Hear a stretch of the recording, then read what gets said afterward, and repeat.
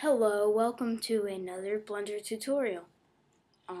Today we're going to be learning SSS, which is, I think, Subsurface Scattering. That's what it is. But first I want to show you everybody this cool thing I found. It's called Bump Top. It's like for arranging your desktop. You can drag things around. You can have like these little stacks of icons and stuff. And junk like that pretty much. But anyway, let's get back to the tutorial. Go to your Blender. I have this default cube. You want to go ahead and delete that. Add mesh cylinder. Press 3 to go into side view. And press tab to go into edit mode. Press A to deselect everything. And hit B and you'll get this little thing with crosses. And you want to drag out and select the top. Move it up about that much and like that to make kind of a candle shape.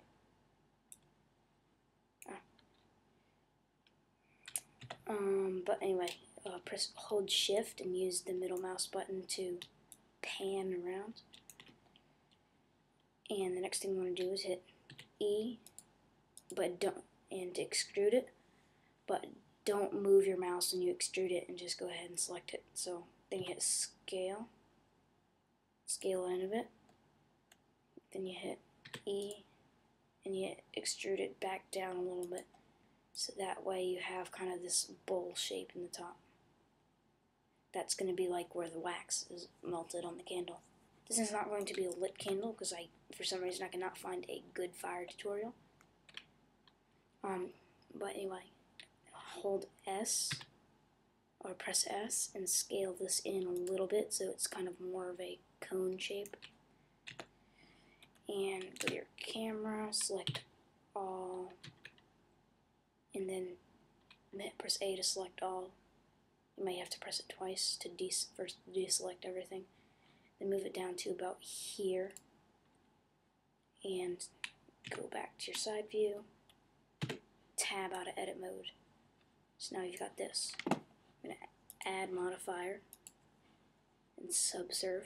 We set the levels to about 2. Then we want to go back into edit mode and hit Shift E.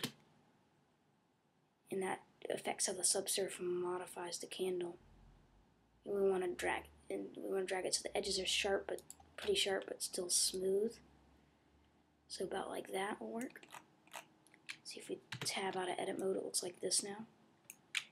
Go into our camera. Let's go ahead and render it. Render current frame. It's being mean.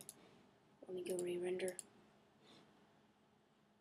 But as you kind of see, that's what it kind of looks like a little bit. Let's move the light a little bit over here. Put it shaded so you can see what it's going to look like. Anyway, let's go ahead and make a fuse. Add mesh cylinder. Then S, scale it down really small. So that we can make like a wick or fuse or whatever you say. 3, go into side view, shift, scroll button, pan. And we're going to go ahead and hit tab and scale it down even more. You don't really have to hit tab to do that. A to deselect everything. Hit B to drag that box around. Hold it up about that much. Hold control and click. I got this tip from Hamster Hill, so go watch his tutorials. Control click here to make kind of a curved wick. Go ahead and tab out of edit mode. We're going to drag this so it goes into the thing, and let's go to our rotation modifier down here. Rotate manipulator, Control Alt R, and rotate it so it looks kind of nice from our camera angle. Anyway, once we're out of that, we switch back to our translate manipulator, which is next to that. And then we're going to right click our candle part and go to shading and add a new texture. Call it candle. That's name, not candle. Candle. And change this to kind of a yellowy wax color.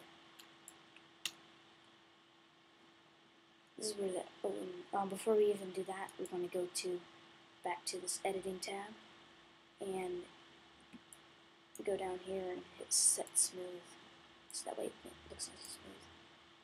Go back to your shading tab, and if we go ahead and render this, it does not like to render for us. Anyway, let's go over to this world buttons thing and change it to a nice kind of gray background.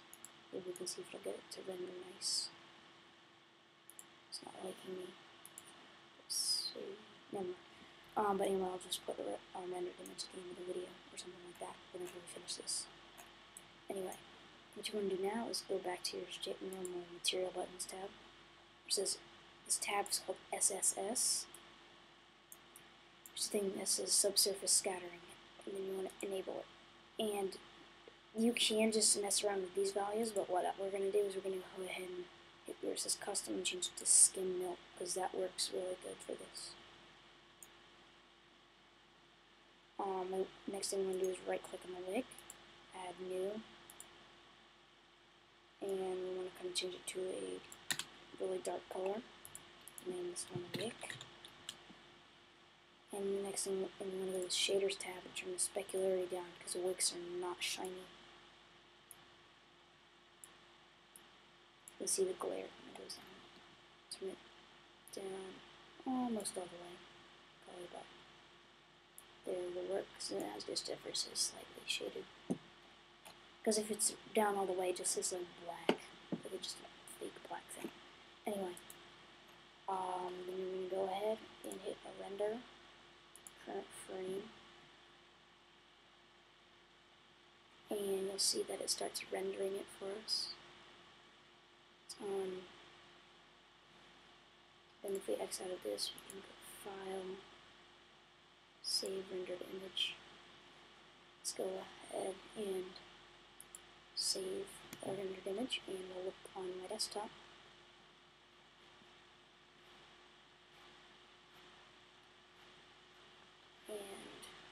We shall look for it, and for some reason I cannot find it. Be mean. Oh, let's save it again. Say F3 to just do this. P. Oh, no wonder we didn't put a name on it. That's why I'm not saving on the desktop anymore. Then we're just going to go and type in candle. Then we're going to go to pictures. Save JPEG. Then if we go to our pictures folder, pictures, you'll see that we have this nice candle with it's like kind of ever so slightly waxy kind of texture on it. See how a light kind of shines, like kind of almost goes through it a little bit like wax.